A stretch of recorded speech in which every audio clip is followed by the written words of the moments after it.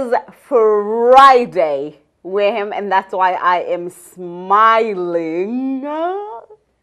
Good morning.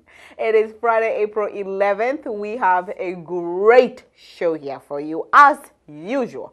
We have the news headlines, we have the weather report, we have today in history, we have our favorite reporter from Wareham Week, Nadia Kova, in the building. We have it all. So for today's show, we're going to take a look at living with metastatic breast cancer, one woman's mission to fund for metastatic breast cancer research. And also last Saturday, the Wareham Land Trust, together with the Wareham Boys and Girls Club, did a screening of saving sea turtles. We're going to take a look at that footage today, not the movie, but just what went on during the event. And we will be concluding today's show at the Elizabeth and Company Home Offerings, aka ECHO.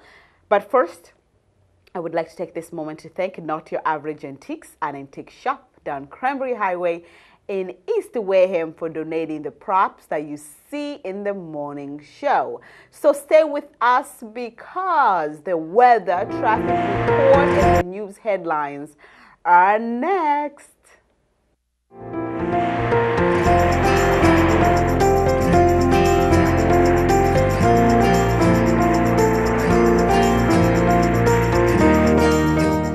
Cloudy today, but we will see a high around 50 degrees and the low at 46. Expect some rain tonight. We will see periods of light rain early tomorrow with high of 62 degrees, and the temperatures will drop at night to 49 degrees. Overcast on Sunday with high near 65 and low near 49 degrees. Expect normal traffic at Route 3 and 495. The weather conditions are good, so safe travels, everyone.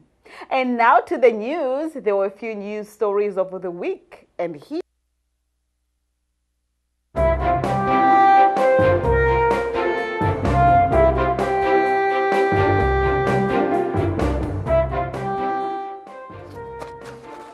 Okay, we are going to start with this news.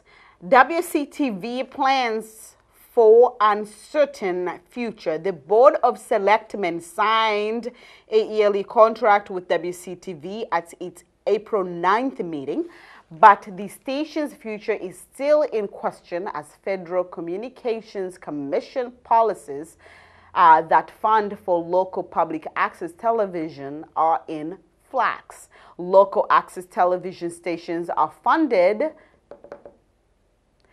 through a franchise fee cable companies pay to municipalities as compensation for using town-owned land to build the necessary infrastructure like cable lines to deliver cable services to residents. Under the proposed rule change, cable companies could be allowed to offset franchise fees by deducting certain in-kind services from the total granted to cities and towns. However, exactly what cable companies could be allowed to count as in-kind is a complete mystery. If the FCC rule change goes through, the board and WCTV will revisit the agreement. And moving on, Wareham man wins $1 million through a Rotary Prize.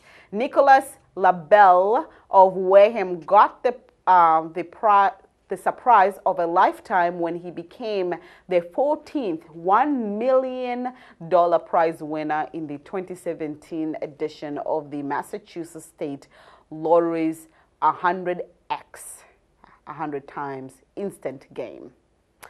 LaBelle chose the cash option on his prize, and he received a one-time payment of $650,000 through tax, though taxes will be withheld. He and his wife plan to use his winnings to pay off the mortgage and their of on their house and put some aside for their daughter's college education. And in another news, no troubled waters at Wareham Fire Water District annual meeting. The Wareham Fire District annual meeting flew by on April 8th as all motions were passed with near unanimous votes. Safety upgrades and firefighters hiring new call firefighters and a new fire prevention officer and improved technology were all approved by voters during the meeting. Voters also funded the removal of asbestos pipe installation at Station 1 on Main Street. The district's election will take place today. And that's all I have for the news headlines. Stay with us because Nadia is here.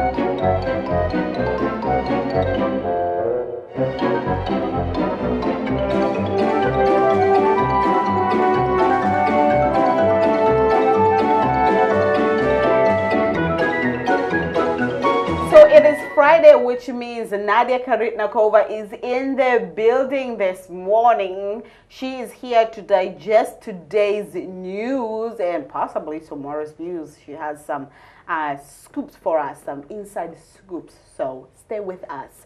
Welcome, Nadia. Hi, Gwen. Hi, how you doing? Great, thanks. So let's start with, where would you like to start, Nadia? Is it the new school with Patrick Tropiano's announcement? I think it would be appropriate to first announce that Patrick Tropiano was... so the Board of Selectmen unanimously voted to move Patrick Tropiano for the chairman position, and Mary Bruce is going to be a clerk. Oh! Yes. And just a reminder, Alan Slavin used to be a chairman. Yes. But now it's going to be Patrick Tropiano.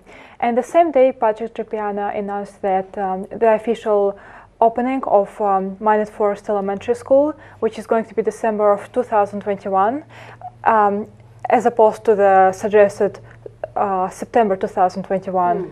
The main reason for that is because the Wareham will have to pay much lower rates for the construction because a lot of work is getting done in the summer in general, so the contractors will charge lower rates to complete school in December.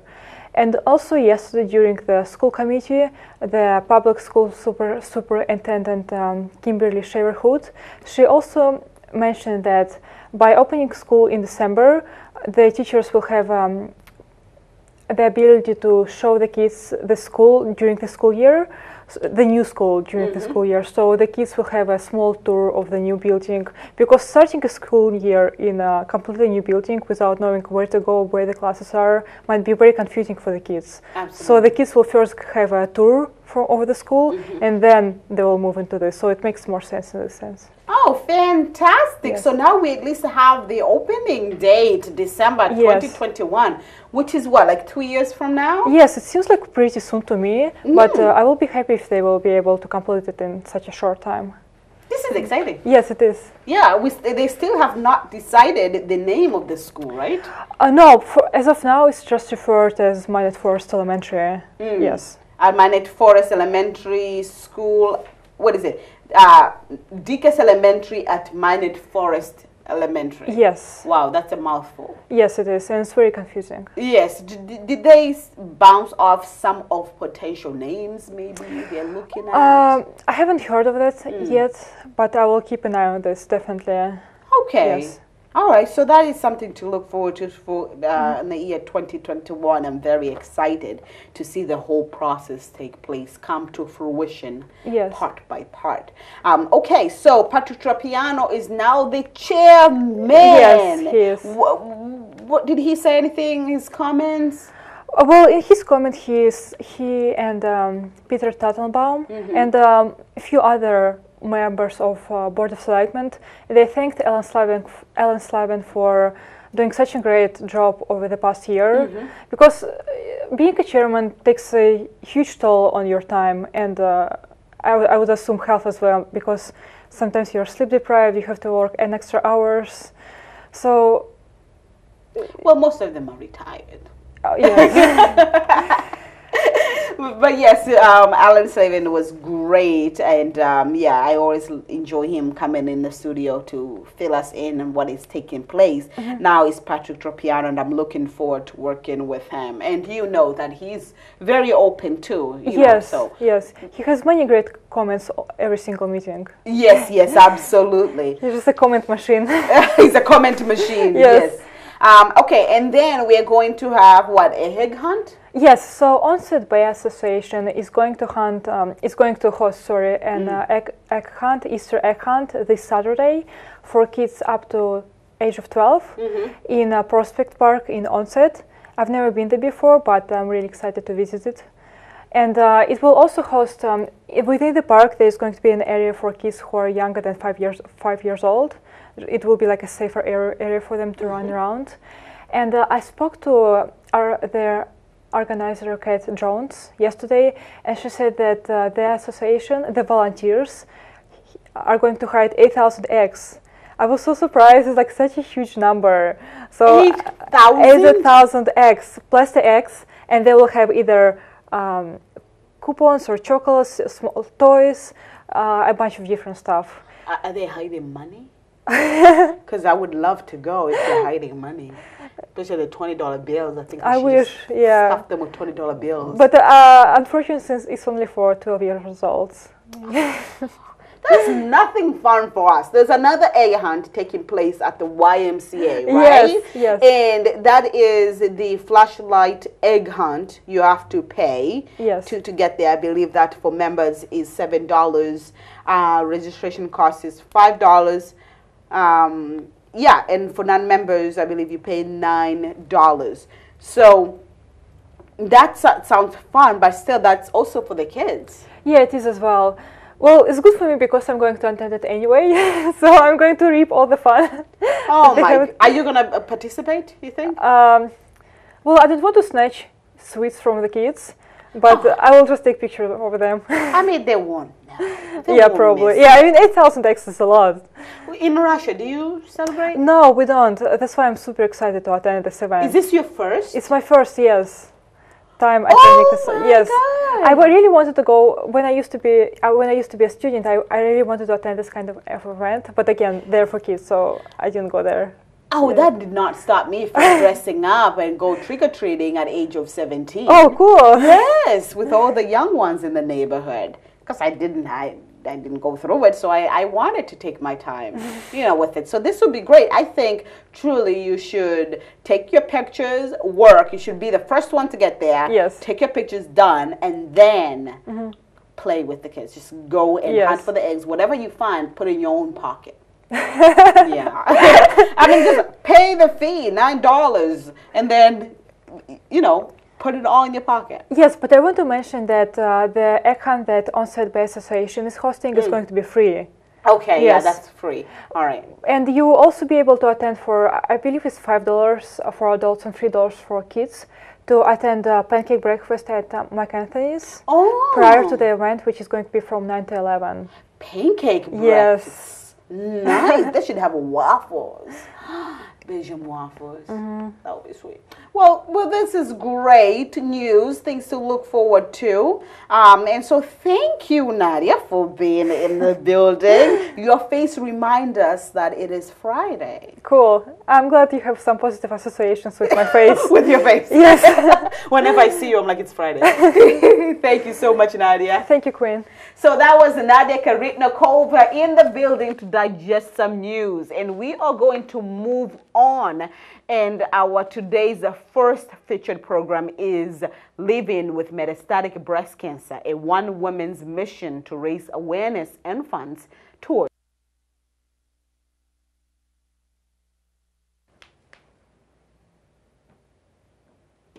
In one short sentence, Barbara Bigelow sets the record straight. I'm a badass. True, given that 13 years back, she battled cancer and won. And, I went through the whole lumpectomy, radiation, chemotherapy, horrible year of treatment. And I finished. I thought I was done. But then in 2015, 13 years later, my back was killing me, and I called my back surgeon, and he said, get an MRI and come in and see me. They found a tumor behind her kidney that turned out to be metastatic breast cancer. Other stuff. And hey, by the way, there's this mass over here under your kidney. And she was looking at a prognosis of 24 to 36 months. That was just a reminder that you have to live in the present and not postpone things, because you just don't know what's going to happen. Barbara's story takes me to the University of Massachusetts in Boston to speak to Dr. Jill McCosker. Dr. McCosker is a professor of biological sciences and the director of personalized cancer therapy, a joint program by the University of Massachusetts Boston and the Dana-Farber Harvard Cancer Center. She says metastatic breast cancer is when the cells actually mutate, and they mutate in such a way that they actually change their identity and become almost like another cell type that's very motile. It's called epithelial mesenchymal transition, and it's been very well documented. And actually that's how cells can leave, say, the primary tumor, and they'll travel through the cells will travel through the lymphatics or the bloodstream to a distant site and establish there as another tumor focus. A National Cancer Institute study published in 2017 that looked at the prevalence of metastatic breast cancer estimated that metastatic breast cancer is on the rise. The study also shows that despite the poor prognosis of metastatic breast cancer, survival of women initially diagnosed with the disease has been increasing, especially among women diagnosed at younger ages. Early detection being a pivotal factor, though it doesn't guarantee a cure. With men, unfortunately, because they're not expected and they don't have a culture of examination for breast tumors, survival's a bit worse, and it's because they're caught later. Treatment for metastatic breast cancer is lifelong and focuses on controlling the disease. Barbara was diagnosed with a rare form of metastatic breast cancer, a triple-negative breast cancer. What it means is that we don't have any receptors to target because we're triple negative. So the chemotherapies and treatments that are available are for other types of breast cancer, not mine. Although she understands what metastatic breast cancer is, it's a fatal terminal illness. She is, however, surprised of how little is being done towards fighting it, especially given that 114 men and women die every single day in the United States of metastatic breast cancer. Why aren't people outraged by that? The lack of enthusiasm towards public outcry and funding, she feels, is due towards the stigma on metastatic breast cancer and its victims. I feel like we were marginalized. We're like dead people walking. People are like, well, you're stage 4, we're done with you, and kind of threw us out. With that, Barbara has been an avid advocate towards raising awareness and funds towards metastatic breast cancer research. She warns not to get distracted with the pink ribbons. You know, the big pink companies that do all the race for the cure, well, they've been racing for 40 years. They haven't gotten any further. And they don't really want to give money to us, and they have huge administrative costs and overhead. So that's one issue. And then the other thing that burns me is that in October, when you're in the supermarket and you see a can of green beans and it's pink for breast cancer awareness, and you buy it because you think somehow that's helping, that's for profit. She has chosen to support Mediviva. I was really impassioned by them because 100% of the money that Mediviva raises goes to metastatic breast cancer research, and it's the only nonprofit organization in the United States that gives 100%. So, this February, Barbara participated in New York Fashion Week in support of the nonprofit. She was one of the 23 models, the only one from New England, sashaying modeling lingerie made for women with breast cancer. The theme of the show was not just one, that we're not just one. The event raised more than $100,000 towards Mediviva and its endeavors in funding metastatic breast cancer research. Research that Dr. McCosker says it's crucial. We're not there yet. We can't save everybody. And so there's a lot of room still to do more research to develop new therapeutics that could be effective against tumors that don't respond to the ones that we already have. You decided on not million photographs. Well, we have 1 million photographs, right? Yeah. And so these are the only pictures I really have. Those are the surviving photos? This is me in Santorini, my favorite place in the whole world. This is Tim on top of Whistler in Vancouver, one of my favorite places. Kelsey in Spain, in Madrid, in the park. She did a summer there and we went with her. And this is Bridget in New York City, and that's me and Kelsey walking away from her. So all these people that I worked with and I love and adore all wrote me these really cool letters. And Bridget put the pictures of the people in. That was the principal. As to how Barbara keeps her spirit high, I put my feet on the ground. I check the obituaries to see if I'm in it, and if I'm not, I'm good. from her personal experience with metastatic breast cancer, she works to inspire others. I want to give well, primarily women, because that's the majority, but I mean, I want to give women hope that when they get diagnosed with it, when they're told, like, you have stage 4 cancer and it's no cure, it's terminal, I want them to know that there is life after that and that they can have hope and they can go on and live. The takeaway here is that life is unpredictable. Your path goes in a different way. You take a left turn when you're thinking you're going to go right, and that happens. And I mean, the difference is, you could get hit by a bus tomorrow, but I'm standing in the middle of the street and I can see the bus coming for me. So it's just, you're living on a different level. Did you have a sit-down moment with your girls to let them know what this means? Maybe what will mean to them? They're not like that. They had to grow up in a world that most kids don't have to grow up in because they were exposed at such a young age to needles and IVs. And I mean, I'm glad you asked that question because I haven't thought about it, but as I'm talking about it, I realize I don't need to. They totally get this. At the age of 61 years old, Barbara Bigelow has a renewed focus. I want to say that I made a difference. Mm-hmm. And also my legacy is to leave behind my tumor samples and my blood and stuff that I've donated to the Broad Institute at MIT so they can continue to research.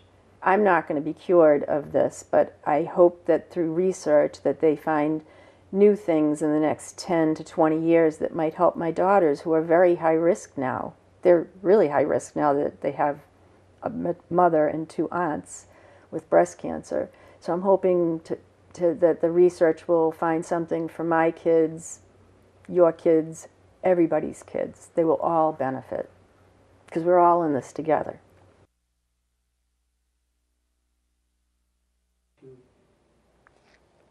What a remarkable woman. It was a pleasure meeting her and speaking with her. So now we're going to move on to our second featured program, and that is the event that took place last Saturday by the Wareham Land Trust in conjunction with the Wareham Boys and Girls Club. Take a look.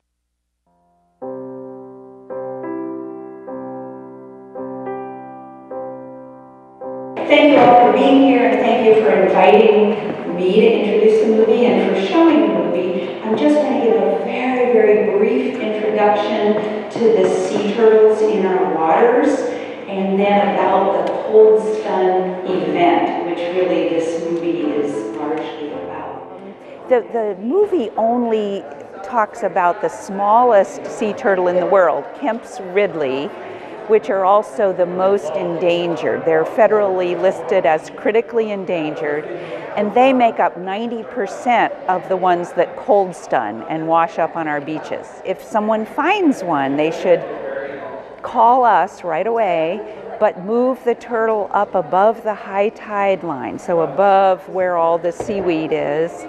Cover it with dry seaweed, and then mark that spot with a stick, or you can draw an arrow in the sand, so we know where to come and get it.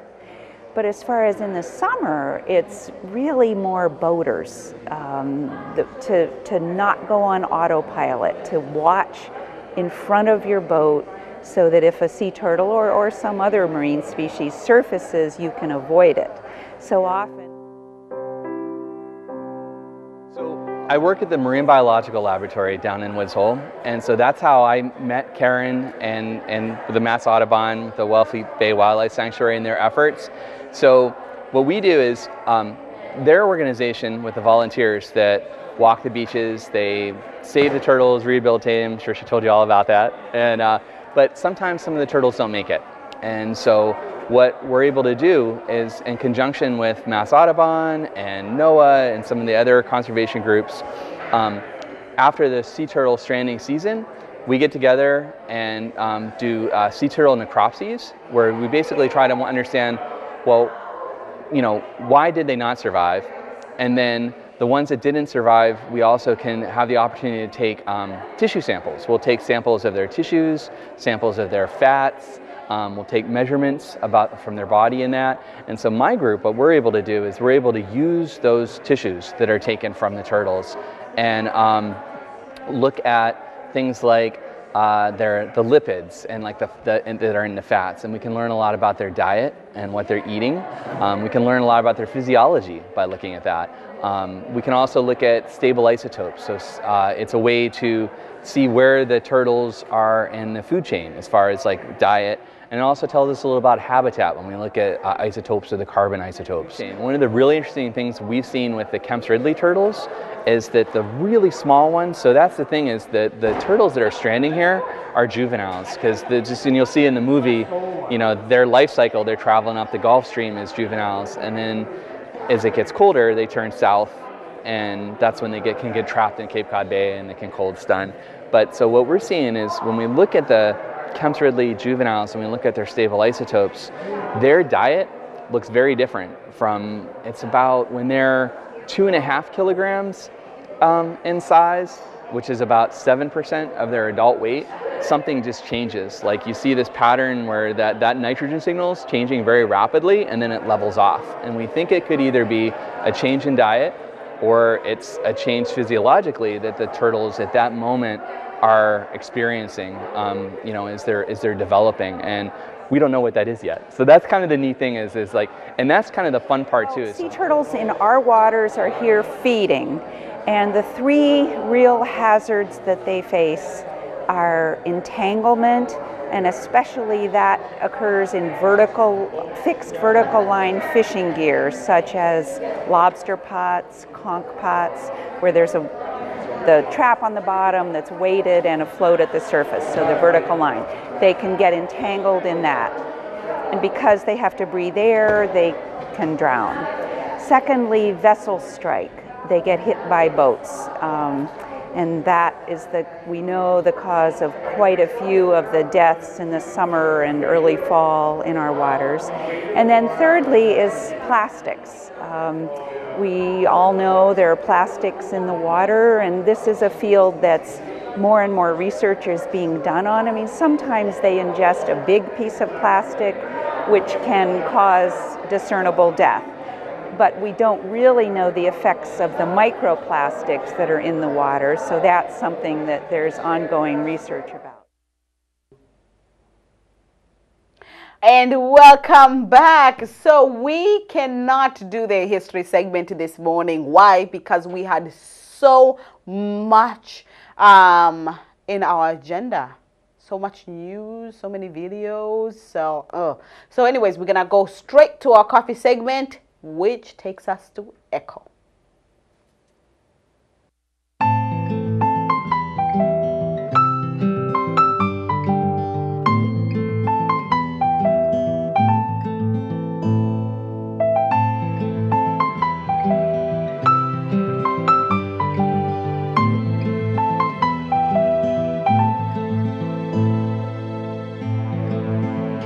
In this WCTV special program, Skip Wait shows us how he makes his Russian fanbirds.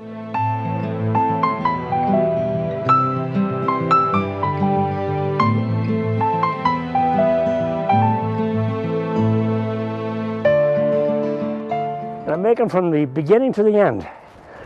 First thing I do is I get a nice green piece of pine that I got from Williams Sawmill over in Wareham, Mass. They're kind enough to donate it. And I have to take this froe, it's called a froe, this tool, and split this wood so that I can make a fanbird. And you can watch me split one. I've already quartered it.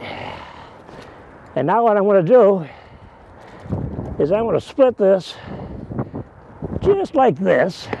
That's a good spot. Don't mind the noise. This froe is what the Pilgrims used to use to make shingles. Works very good for that, but I'm using it to make a bird. All right, there's phase one. Nice green piece of wood. Now, phase two. Let me get this to stand up. There you go. Good. Now I'll take my froe, and I'm going to cut it like this. This way first. Like that. Nice. Now I'm going to do it again.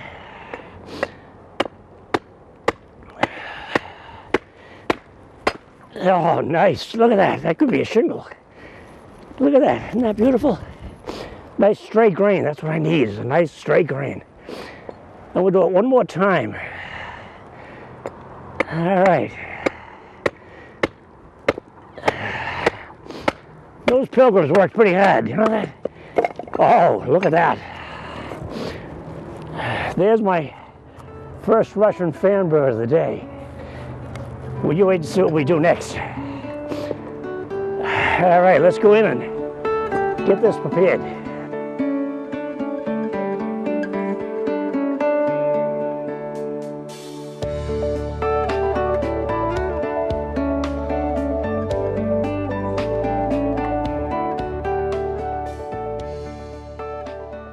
Okay, so we've got our piece of wood now. Our next thing is we've got to make this fairly smooth. Not flat, but fairly smooth, and clean it up a little bit. So I'm going to get my trusty froe out again here. And we're just going to give this a little split. You'll see what I'm doing here. I'm just going to give this a split like that. Very nice. And we'll do the same thing here. Like this. See how easy that splits? That's just so nice and green. They save all that stuff. I might want to make something else with it. All right, put that away. Put this away. I'm going to take a 1-inch chisel, and I'm just going to, like, you call it planing it if you wanted to, I guess. I'm going to clean it up. I'm going to make it clean. Kind of flat. Good place to start. You could probably do this with a plane. You could do it with a carving knife. I kind of like to use the chisel. But you could do it any way you want. This is the way I've been doing it for years. So far, so good. Nice. This is the top of the wings. Down here will be the bird. So, just so you know where I'm heading.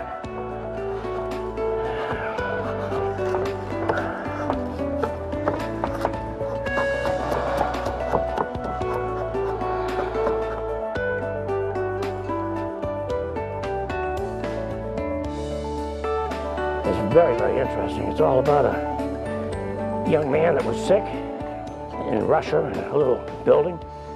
And he wanted someone to come back. And his dad said he'd make him a bird. He made the first fan bird. He was a basket weaver, according to the legend. And he hung it up in front of the fireplace, and it started to fly. And the little boy got better, and he woke up thinking it was spring, which is kind of cool. After I read the legend, I decided to make these things. Now what this is actually the pattern of the wing. Right here, this circle, if I slice down here, slice down here, slice down here, always stopping right here. I got to stop it right there. That's going to be the design of the wing. This has to go all the way across here like this. That is my stop point. That's what every time I come down here with a knife, it'll stop right there. As I keep going, you'll see why. I'm going to cut here.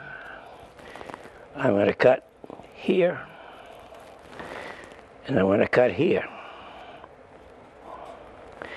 Now what I'm doing, I'm going to take this wood out, and part of this wood out, where you got the arrow. See the arrow there? I'm going to take this wood out. As I keep going, you'll see me doing it.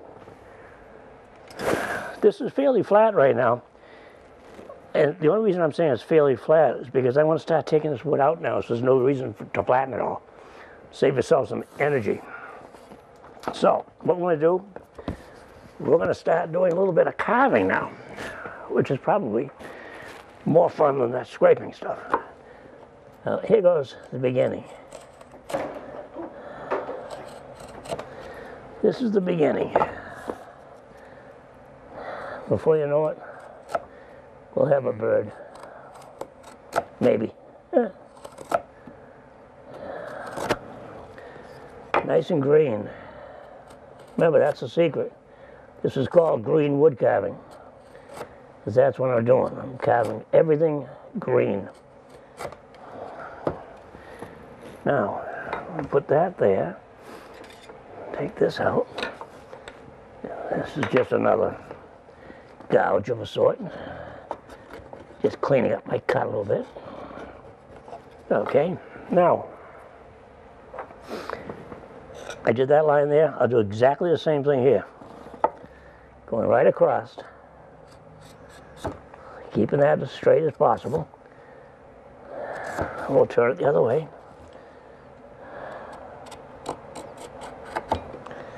All right, we're getting there.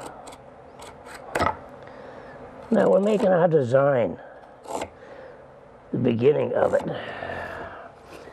Take that out of there.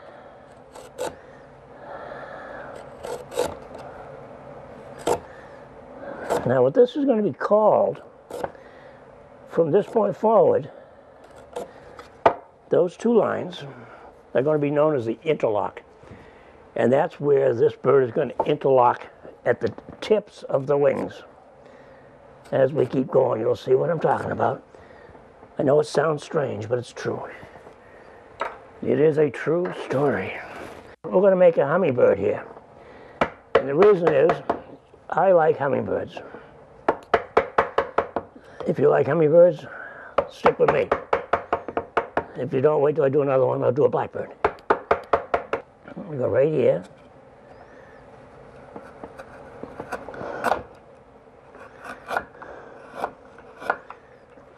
Okay. Perfect.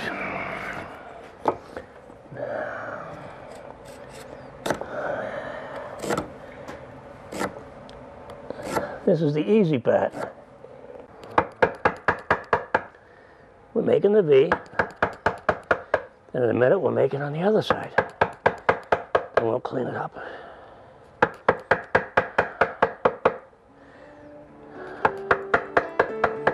Piece of cake.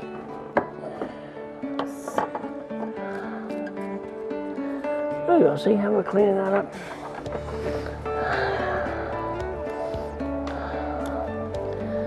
There it goes. Do the same thing over here.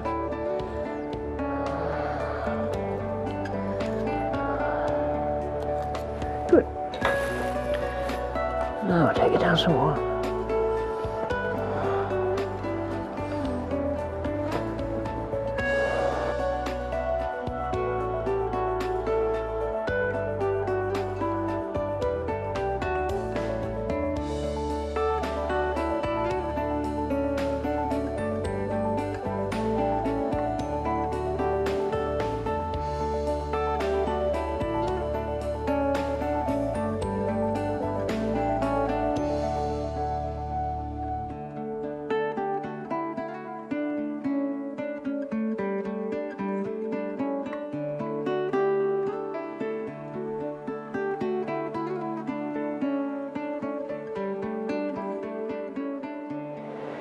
And what this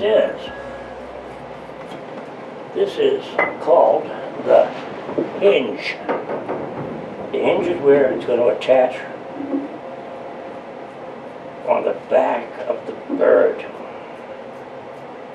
And I'm going to say that this is going to be the hummingbird. Okay?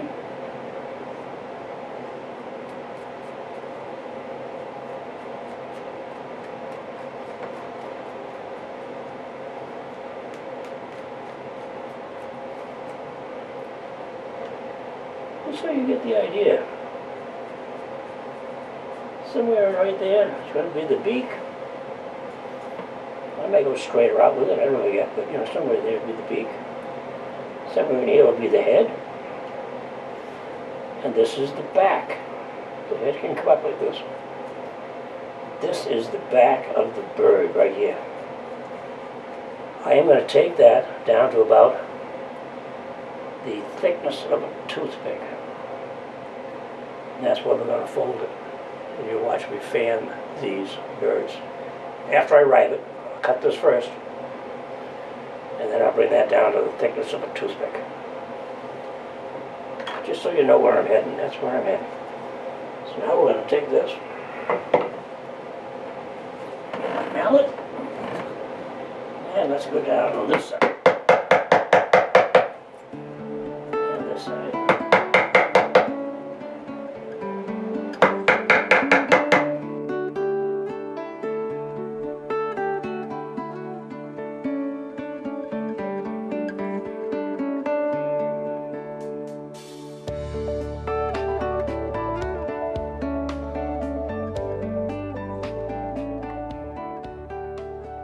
Well, welcome back, everybody.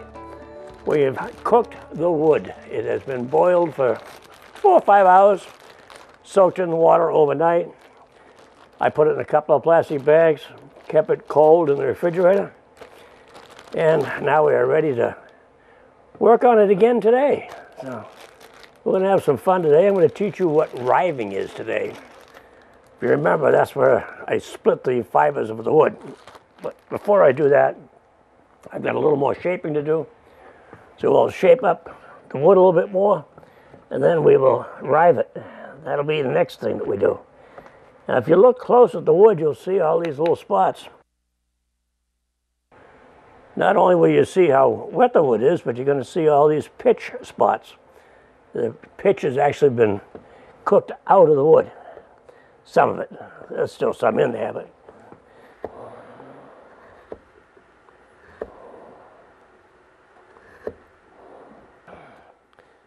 this was fairly fresh wood to start with. Sometimes I have to cook it a lot longer than that. Depends on the moisture in the wood. Shaping the feathers. These will be the feathers.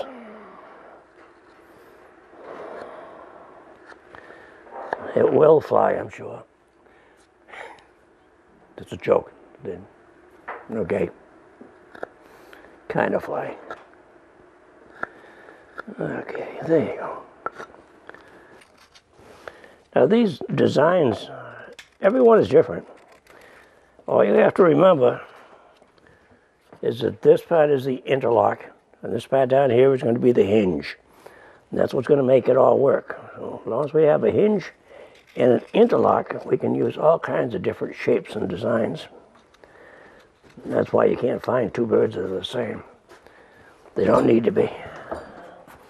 They want to be different. They're like me, everything's different.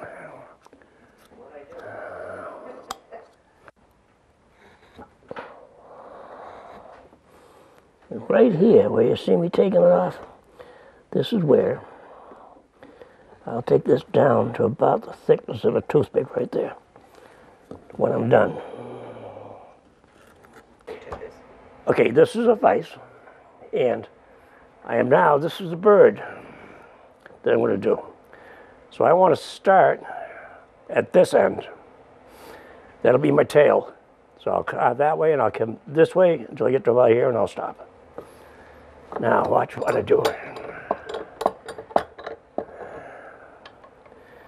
Now I'll tell you that this is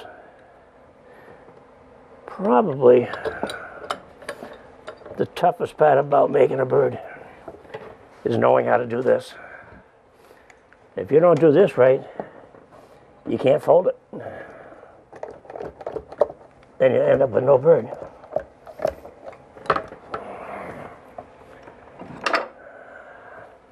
The spoke shaver, also known as my riving knife. Now we are gonna, hold on, let me double check this, make sure I'm right. Yep, okay.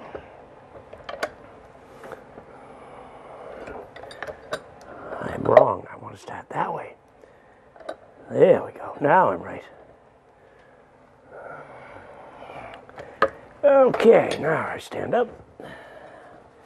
And watch what I do here. I'm going to take a little slice right off of this. I'm going to do this. Now watch. Do it again. What I'm doing is I'm going to do that until I get it nice and square. That's nice. There it is. One. Buy one of these little spoke shavers and practice doing this for a while. Believe me, it is the hardest part about making the bird. I fought this. When I first tried doing it, nobody told me I had to cook the wood first. Just shattered every time I tried to do it, and I'd shake my head and say, what the heck? How do these people do this? And I see these birds, and I was flabbergasted. Finally, somebody told me the truth. You got to boil it first. So now we boil. Got it. It's harder to go through the knots than it is the. I'm not supposed to use wood with knots, but sometimes we do. Not on purpose, but it was in there.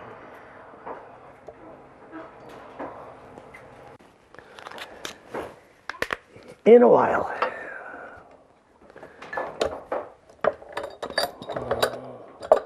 Okay, we'll take the vise, get it out of the way, and we'll bring this board back up. Now we're going to start, that's the tail. We'll get rid of that one, it's no good. Get rid of that one. Oh, maybe that's a good one. Okay. All right, now we're going to trim this down a little bit.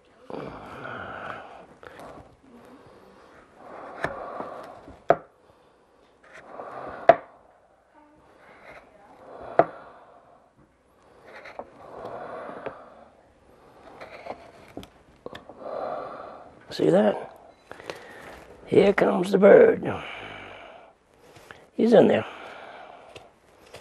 Now if you look close, you can see where I've started to draw the bird. This is where it's going to stay attached. I'm going to take this off. That'll make sense in a minute.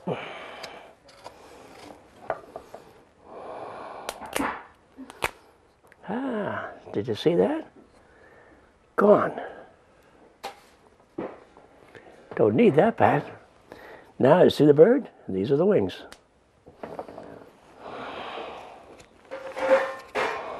Now we'll shape it. Now we'll shape it. Now I can hold on to this.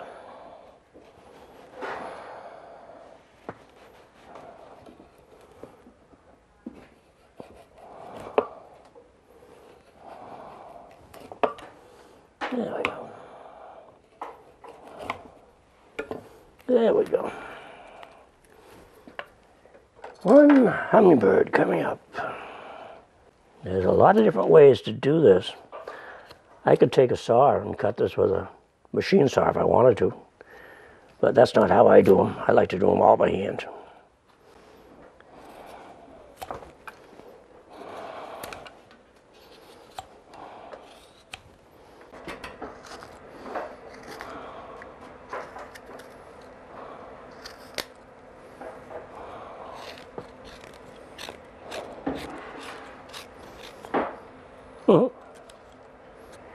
See, I can hold that now by the what will be the beak.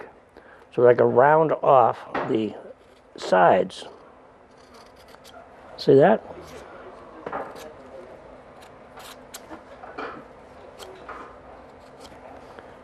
Just making it nice and smooth.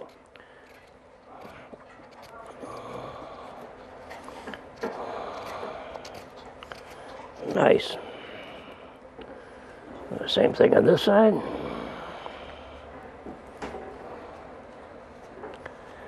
You gotta always go with the grain.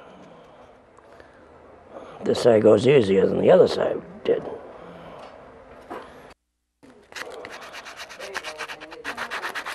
You could sand and sand and sand this. I can get it down nice and smooth.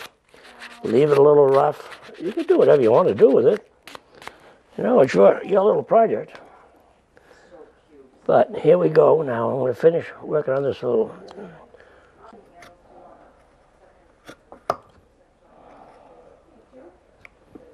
Now, if I should break this, I'd make it a different bird. So, the hinge, the hinge, the hinge.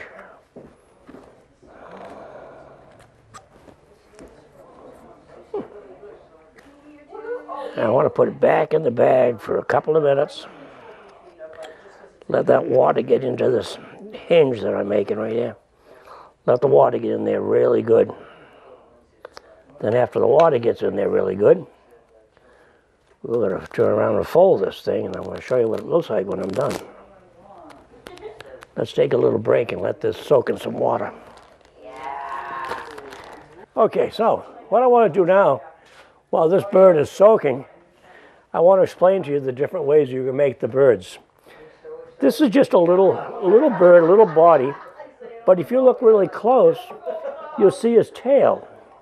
That tail is grass, and I wove the grass in between the tail after I folded it when it was still green. Then let it dry. That's totally different. I love that little bird. Now you can get so creative and have so much fun.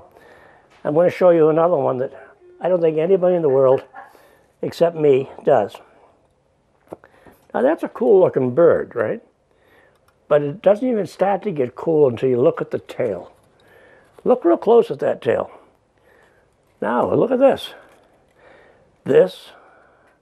These long ones and these green ones are all attached.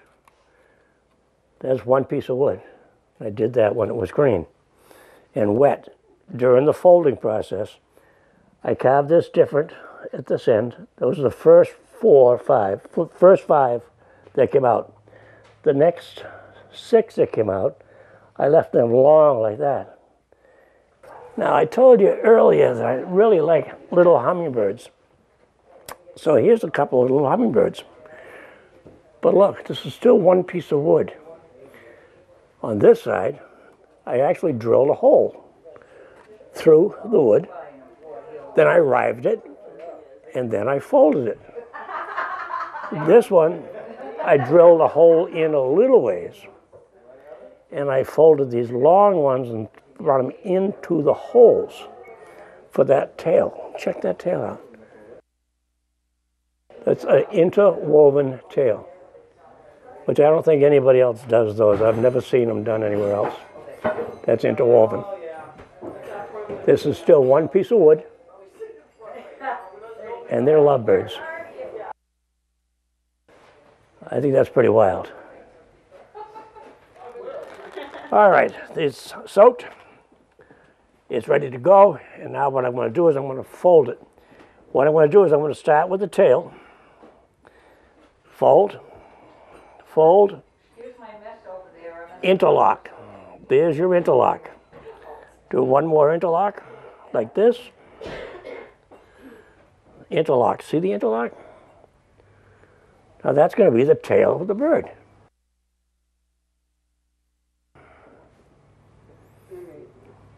Now I'm going to take this one. I'm going to pull it forward. Push it over. Watch me now. Take this one here. Push it forward. Push it over. See that? Now, take this one, do the same thing. Interlock it. This one here, I'm going to interlock it. But you can feel the fibers breaking as I'm doing that. It's like a tree, you know, when you go to cut a tree down, it's still held on by that little tiny bit and you cannot get it off. I'll tell you what, I could take a giant man and ask him to pull that as hard as he possibly could, and he cannot pull it out. It's only a few strands. That's all you need are a few strands. This is still soaking wet. All right, now look, I'm folding now, interlocking. I'm going to, every other side, that's all I'm doing. Interlock. Okay, now here we go again. Pull, interlock. Pull, interlock. Now I'm looking at this and I'm saying, you know what? I kind of like that bird like that, but I want a full tail.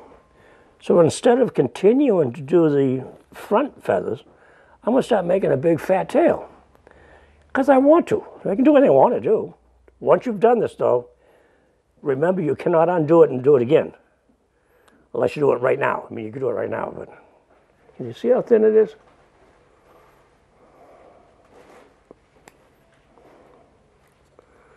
Okay, here we go. Now some of these are not quite as thin as the other ones because you can't be perfect. You do the best you can, that's all. 5 left. 1, 2, 3, 4, 5, 6, 7, 8, 9. 2, 3, 4, 5, 6, 7, 8, 9, 10. Perfect. So this one here goes over here to make 10 over there. So it's exactly the same. I'm going to let that dry. After that dries, I'll cut that off with a pair of fingernail clippers. Let it dry first. There's your bird. Is that cool? Now you can paint him, hang him, set him somewhere, whatever you want to do. Put him up this way and let him sit and dry like that if you want him. Dry it for 3 or 4 days. Then you can paint it, shellac it, leave it natural, whatever you want. And that's how you make a Russian fan bird. Thank you.